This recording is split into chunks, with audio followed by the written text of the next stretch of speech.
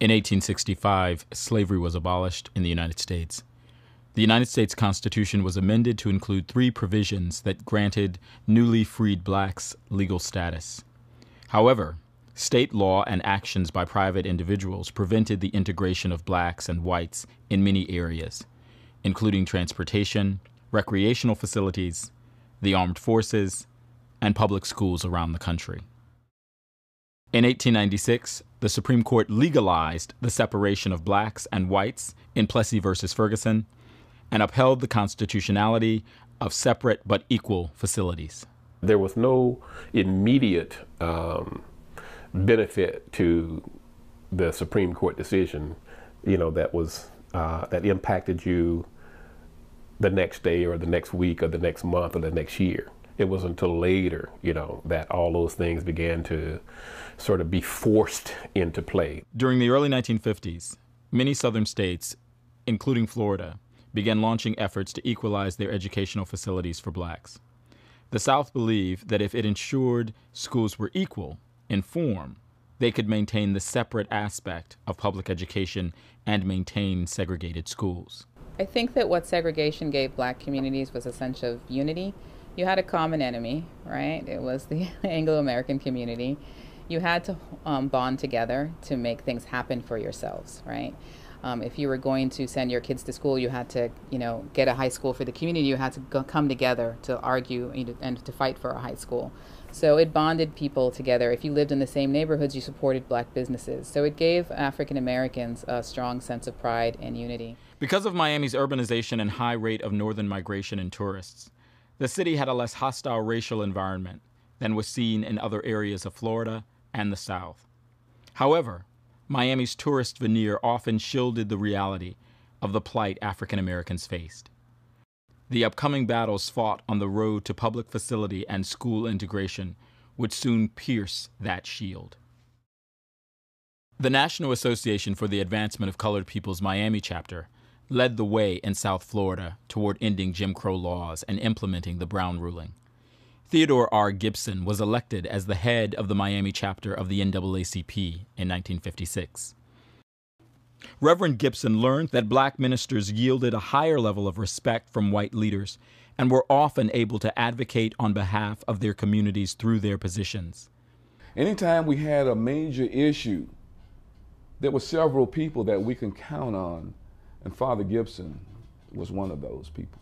He was one of the first blacks to serve on the Miami City Commission, and he was always a civil rights activist, in the Coconut Grove, and really for the city of Miami, not only for blacks, but also for those who were discriminated against. Because of Gibson's status as a middle-class professional, the white leaders in the community were more willing to hear his suggestions. Through his status and reputation, Gibson and other leaders in the community opened lines of communication that led to desegregating Miami. He was fearless. He stood up and he talked about the issues. He had difficult times. I know he did, but he held his ground. Brown versus the Board of Education of Topeka, Kansas, was a landmark Supreme Court case decided in 1954. Brown was a class action lawsuit filed by black parents in Topeka, Kansas, on behalf of their children who were forced to attend segregated schools. Daddy was always filing lawsuits. That was his thing, because he said that he was going to live in Mississippi and that he was not going to have anyone to run him out, because he was going to make the best place for his children. The then civil rights lawyer, Thurgood Marshall, challenged the foundations for the justifications of racial segregation in the previous Supreme Court ruling of separate but equal, established in Plessy versus Ferguson. On May 17, 1954, the Supreme Court ruled unanimously that separate educational facilities are inherently unequal. Therefore, racial segregation of public schools violated the Equal Protection Clause of the 14th Amendment. Brown provided the legal foundation and inspiration for the American civil rights movement that unfolded over the next decade. However, enforcement of the court's ruling proved to be another challenging battle for civil rights leaders and the American public. My mother was cleaning up in white people's houses, and when she would go to work the next day, they said they loved Mama, but her husband, that nigga, is nothing but an agitator, and I'm sorry, you cannot come back. The first thing that happened was the big thing down in Alabama when Martin Luther King went down there and raised hell. We had leaders here. We had Father Gibson. I remember when I got on the police department, and I was new, and we rode around the Grove and we checked all the churches because it was said that they was going to blow up the churches. I truly remember a lot about those children and how devastated it was when they did that bombing of those kids for no reason and in a church.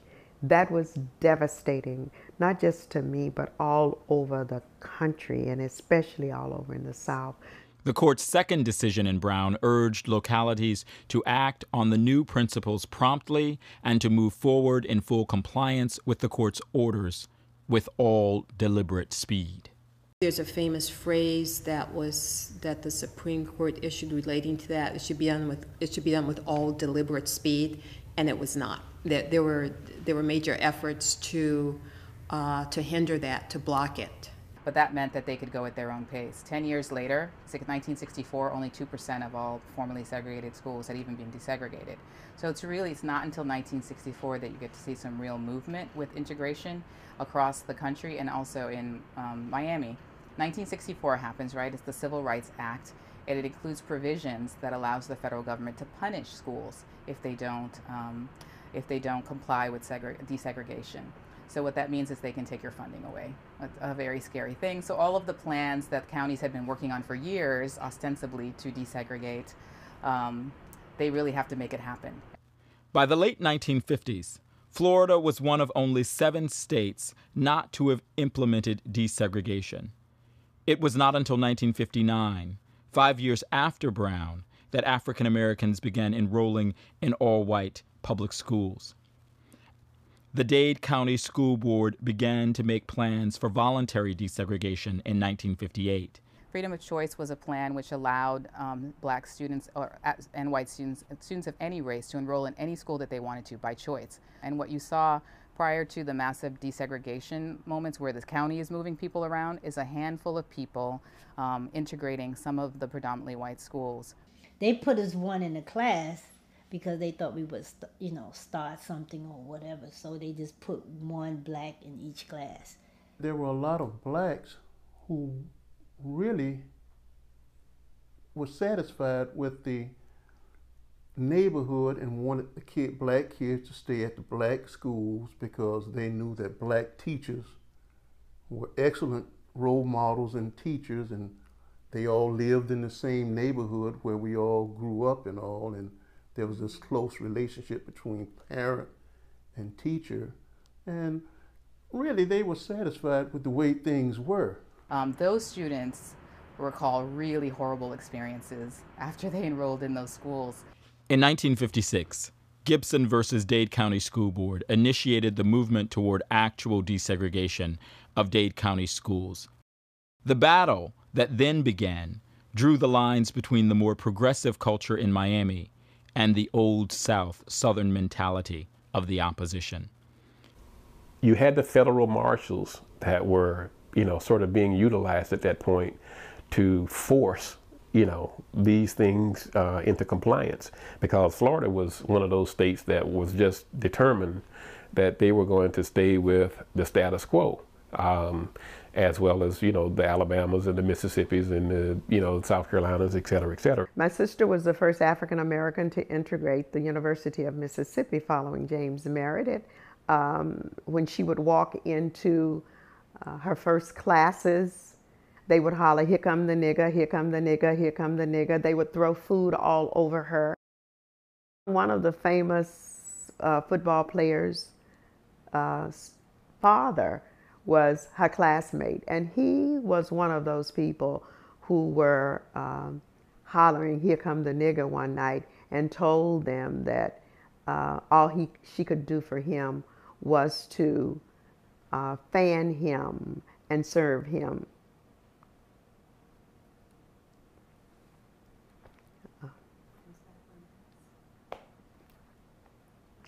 Mint julep, that she needed to be in a cotton field. During that summer of '66, when it began to be reality for myself that the next year, my 11th grade year in high school, I was going to be going into an integrated environment. It was very, very, very stressful, very stressful. Lower courts across the country issued desegregation orders to school districts. School districts were required to open their doors to all students regardless of race. They were forced. Okay, it's either you will do this right now, and so as a result of that, there was no game plan. I didn't even know we were going. It was actually a surprise to me.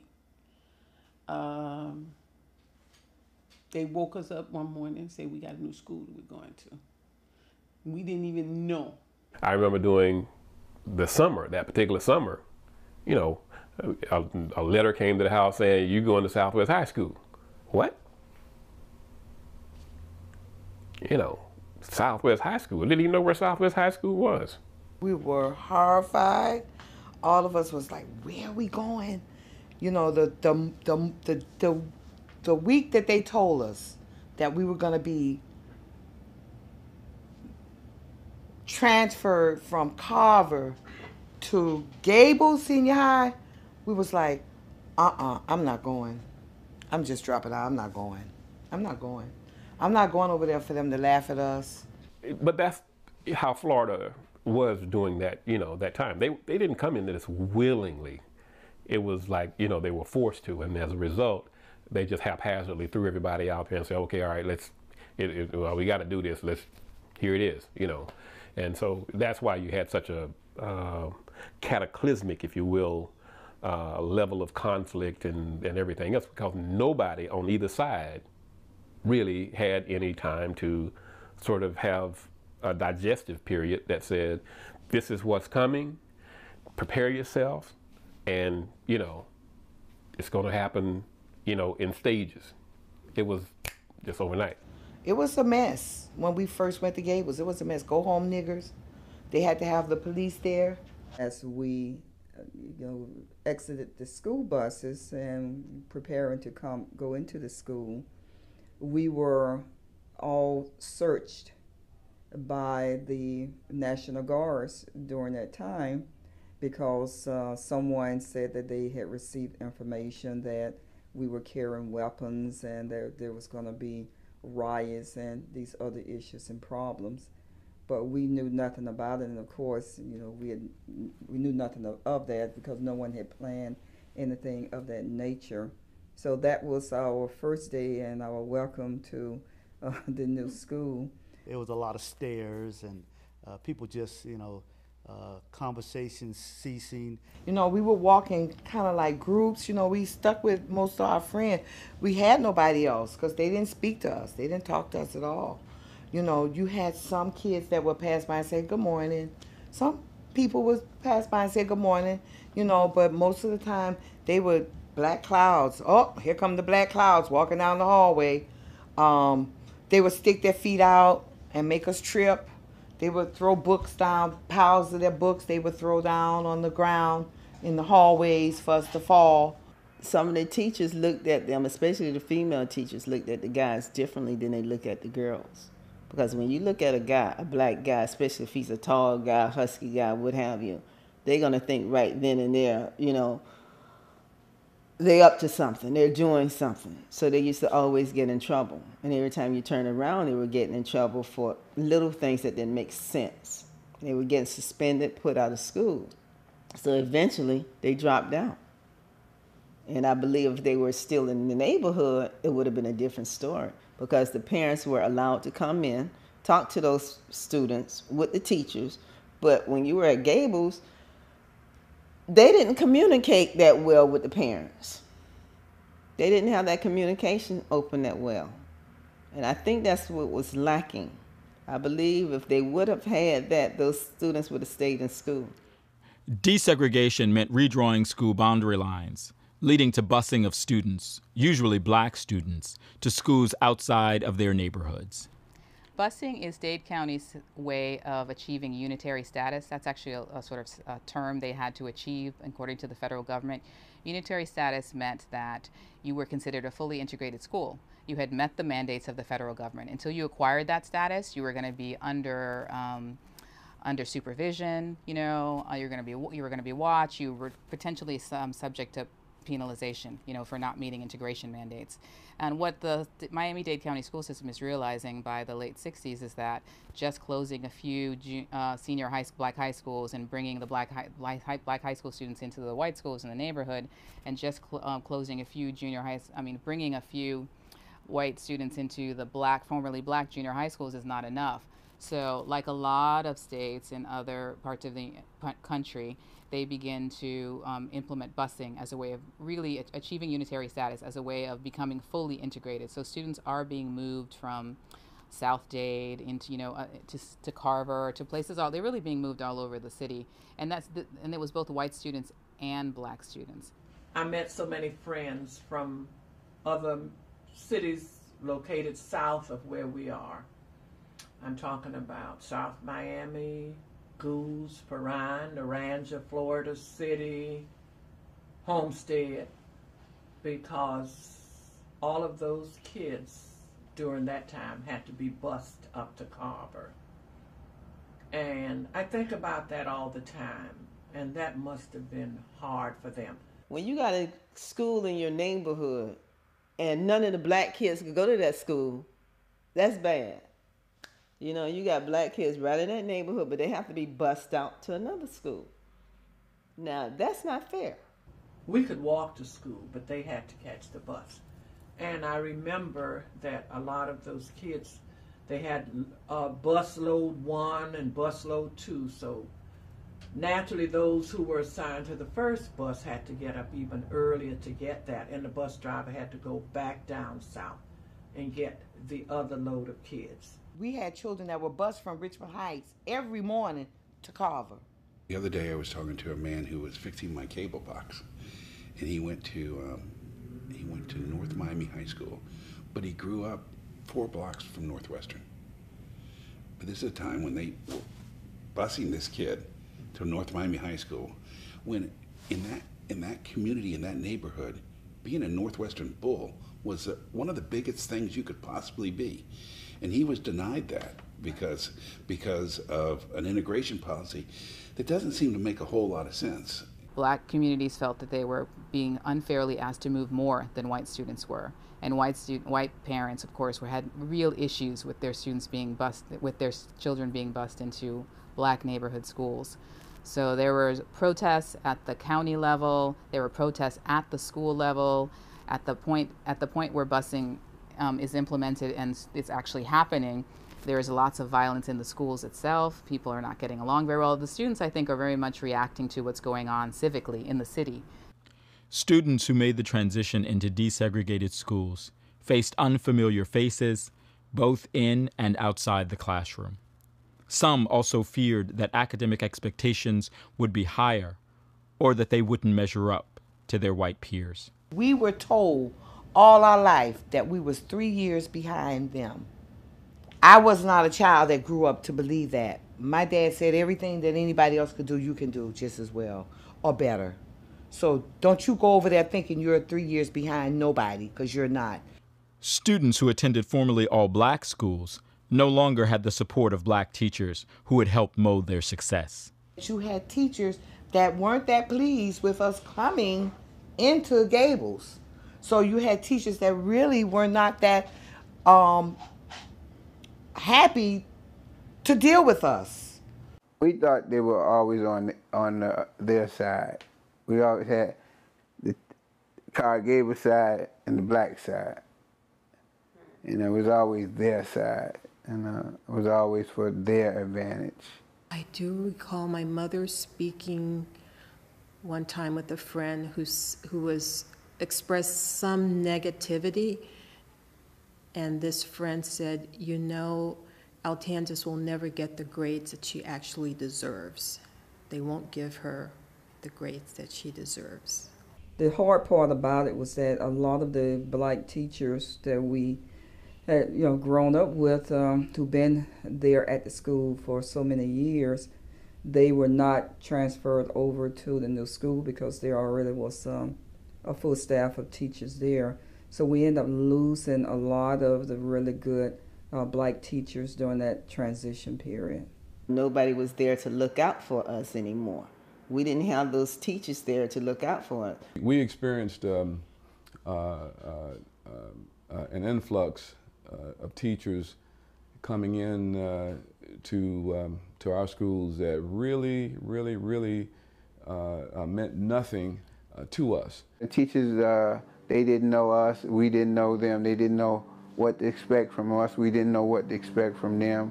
The two different classic cultures. Those teachers that came into our school systems that weren't for us, didn't mean anything, they had hard times. They got cast out, and most times they wanted to leave. Those teachers that meant something to us, I'll never forget Mr. Ashcraft.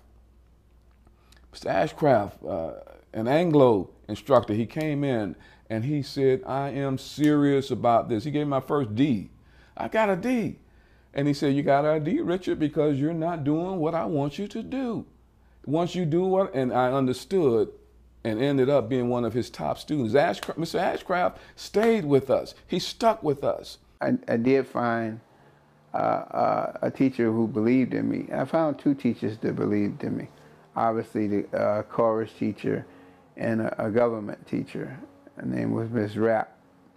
Miss Rapp, we thought she was the meanest person in the world. She turned out to be the most motivational person that I could ever meet. She's probably responsible for me going back to grad school. Overall, I do believe that we prospered because of opportunity, especially in the education field. Job markets opened. People were able to get better jobs, therefore provide on a different level for their families. I thought that I would get a better education preparing me for college, because you hear all kind of rumors. We knew we had, at Gables they had new books, and we would usually have hand-me-down books or second-hand books. So all of this plays a part in it. So I thought I was ready to go over to Gables and wanted to experience it. As an adult now, looking back at those days, the education was better. It was. Orchard Villa Elementary became the first integrated school in Florida. The school board had assigned 359 black students to the school and a black principal.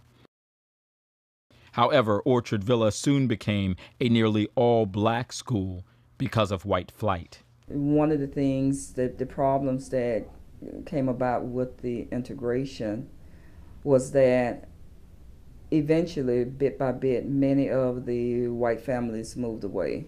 A number of Miami-Dade County parents during that period of time end up pulling their students out of public school because of that chaos. Some of the fight that I recall came from that particular group, from the white parents, that they did not want the integration. And it was demonstrated, they voiced their opinion, and then it was further demonstrated by many of them pulling their children from out of the public school system, and also setting up private schools and placing the kids in the private school.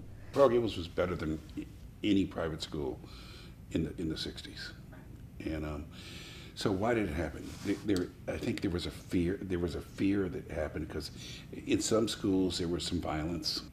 Over time, the community changed more and more, whereas Coral Gables became more Hispanic. It became, and then I don't know what the population of Gables High is today, but traditional Anglo-American, non-Hispanic Anglo-American is probably 20%, 25%. I would guess. When I was there, it was probably 70%.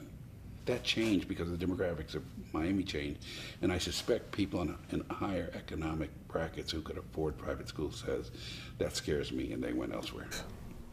So now you have economic discrimination. And so the latest rendition of that in terms of its, manifestations are the reverse of the other. Okay, I tried, and I'm just giving you this as an analogy. I tried integration because I was forced to do it, and let's just call it a failure. So I don't want it anymore. So now I want to be able to, I live in Coral Gables, I live in Bal Harbor, I live wherever I live, but I'm affluent. I have options and choices. I don't want my child in an inner city urban environment with, quote, those other people. So in effect, as long as you have that mentality, you will never have integration. The transition from segregation to integration was harder for some than it was for others. Dade County provided little oversight regarding the integration process. It was awkward for me at first because is it really true? These prejudice and thoughts and attitudes, but I found it wasn't. Nobody taught me that. I just experienced it. These white kids' parents had told them that black people are this and black people are that, and when they started mingling with us and going to school with us and coming to our homes and we going into their homes and doing different things together, they found out that we weren't no different than they were. They found out that, my God, why did you lie? These people are not like you said they are. They're not violent, they're not vicious, they're not dirty, they're not stink, they're not nasty, they're not all these things that you have made us believe. You see, so it did make a change. We perhaps were seen as unwilling to learn or unable to learn or not wanting to work and being lazy. And through integration, I think they saw that we could learn and were eager about learning and achieving things. I think it helped tremendously, not just for us to get to know whites or other ethnic groups differently, but they to know us differently. Especially when you go to a white school and kids got their own cars, they doing their own thing, and then we had to come and deal with, our circumstances. It wasn't that we was ashamed of our circumstances, you know what I'm saying?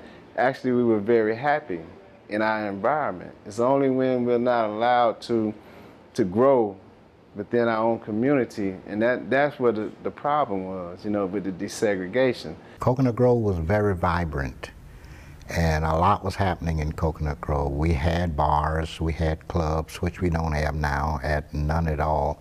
I think what caused the majority of that here in the Grove is the fact that we got somehow another geographically, we got caught right in the middle of the richest white people in the world. You got Coral Gables, you got Miami Beach. I had grown up as a little kid playing sports, so I had always known if you wanted to play basketball, the best place to play it was not the Coral Gables Elementary, but was at the Southwest Boys Club.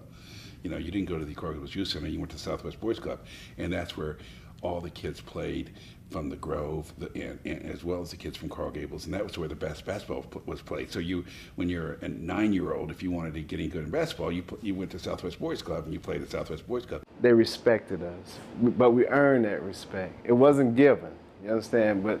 But because of the competitiveness in us, they adjusted.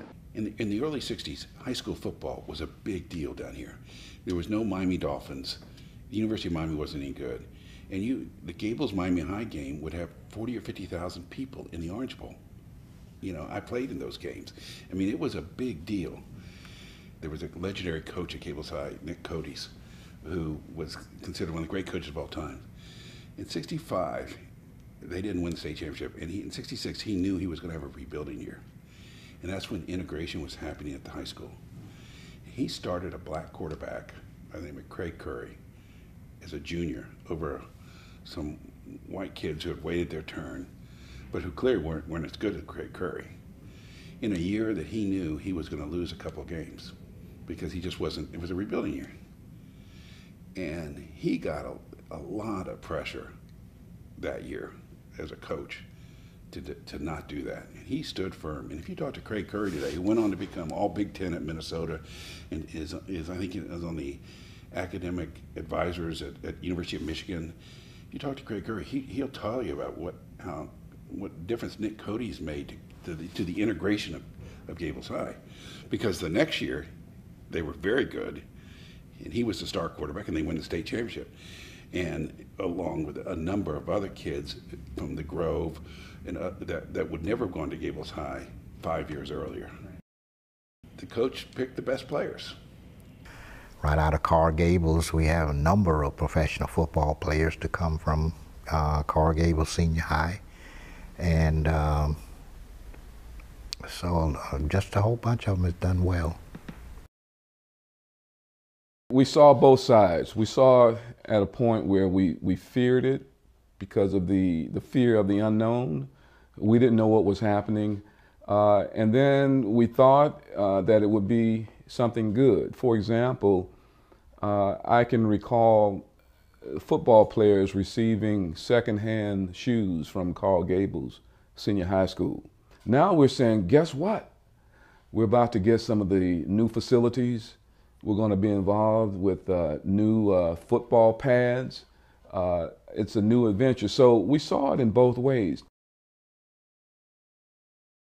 The cultural climate during the transition from segregation to desegregation in Dade County was not simple.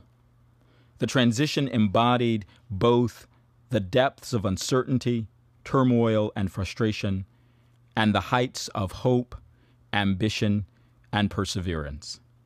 You know, integration, the way it's been, it was forced.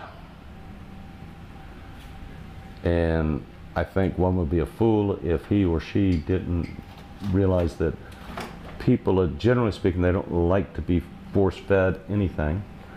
But it's a growing pain. It's a growing pain. And okay, well, we're going to be hurting this week, but maybe next week we'll be a little bit better, and so forth down the road. I think you would have had to have lived through the experience to truly understand how difficult it was. You know, children today, they can see the videos and the films and everything, but until you actually, when you walk through that and experience that, there really is nothing else that you can compare it to.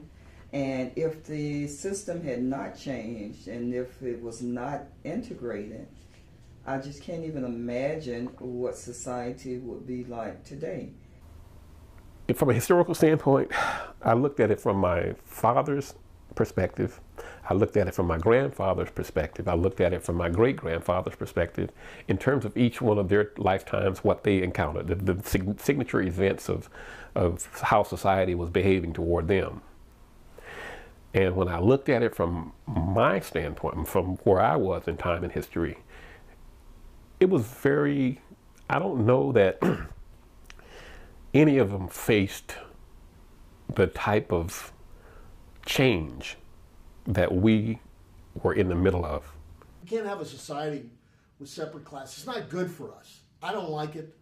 I don't like to live in a society where, you know, there are certain classes based on anything, especially color of your skin. I mean, it just doesn't make any sense. We got a lot of things that we might not have gotten in terms of a community getting street lights and sewer systems and parks and things like that. It was bad in the sense that there is no such thing as communities anymore in Miami. Communities where everyone knew everyone else. So we got a lot of people that bit the bullet, that held on because they knew better times was coming. Overall, it was much better for all of us. We'll all benefit from it in the long run. But to get there, we had to go through some real agony. I tell people that they have to remember that it may not be 100% of a success within the school setting, but integration is far more than just the school. You know, when we're talking about, again, not being able to go to a doctor's office, not being able to go into a grocery store, not being able to go into a church, but being able to make those choices integration, without any doubt, has worked, and it continues to work. Thank goodness that I think enough time has gone by that we've overcome a lot of the hurdles. Still got a long way to go, don't get me wrong. But I think we've overcome the hurdles from absolute, I'm not going to sit in the same classroom with that black dude, to, hey, he's not a bad guy, at least I can sit in the classroom. You know, that's a major hurdle that has happened. The people who I was fortunate enough to share my path and my life path with, there are many of them. They came from all walks of life. Some were white, some were, other persuasions ethnically. But the one thing that they all had, they were human first. They realized the value of having what I call a shared sense of humanity, where we are responsible for each other. And if we lose sight of that, I don't care what level, I don't care what job you have, I don't care what position you hold. If you lose sight of that, you're dead already. You're dead to your family, you're dead to the community that you live in, you're dead to the state, you're dead to the nation that you call your country. You just haven't been buried in the ground yet. So, for me, I want to see a generation that wants to live, that wants to innovate, that wants to take America where America has never been but needs to go. And that would be my challenge to you and your generation and every other generation coming by. Hang on to the world as it spins around.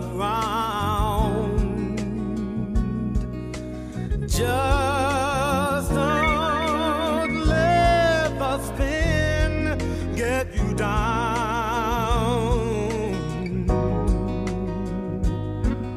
Things are moving fast.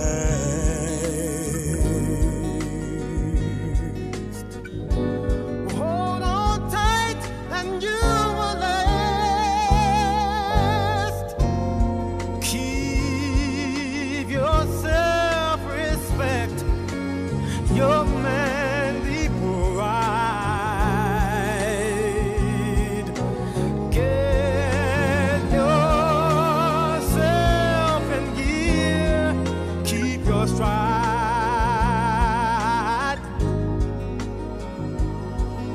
Never mind your fears.